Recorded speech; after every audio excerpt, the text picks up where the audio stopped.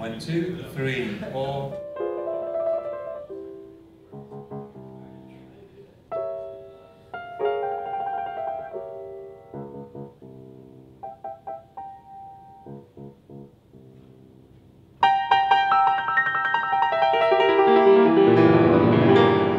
From a very early age, I was very captured by classical music, and that really stuck with me all along. And I guess from there, I just never really thought about doing anything else. I really enjoyed performing on stage. From there on, I decided, it'd be great to try to get as many performance opportunities as possible, and so I signed up for many different competitions and tried to seek out different times to play, whether it be just a talent show at school or some more, prestigious venue.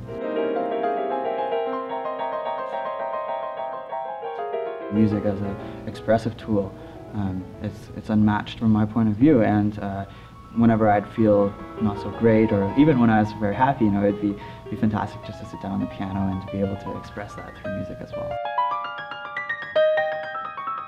And the more you play, I think you can focus more on the music and less on reading notes in front of you.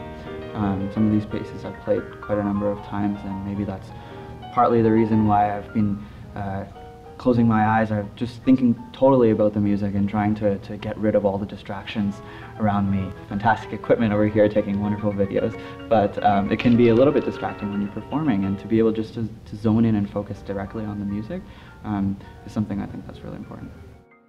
If you look deeper into your practice, there's parts of it that can be quite fun. And I think if little kids, when they're practicing or just fooling around the piano, try to find those moments that they enjoy, then going forward it'll be a much better experience for them.